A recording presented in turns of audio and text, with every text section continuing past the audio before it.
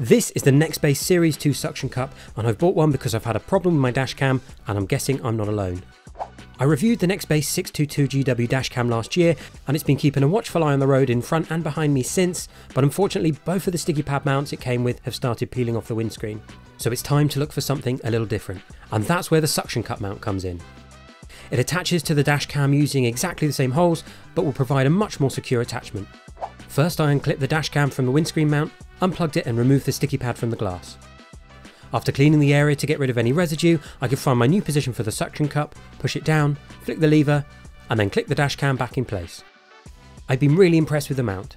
It's a super strong hold, seems much sturdier than the sticky pads, and I feel much more confident that the dashcam will stay in place. Plus the installation was really easy, and it's the added bonus that it can easily be moved between vehicles. I've got links to this suction cup below if you think this is an upgrade you could do with too.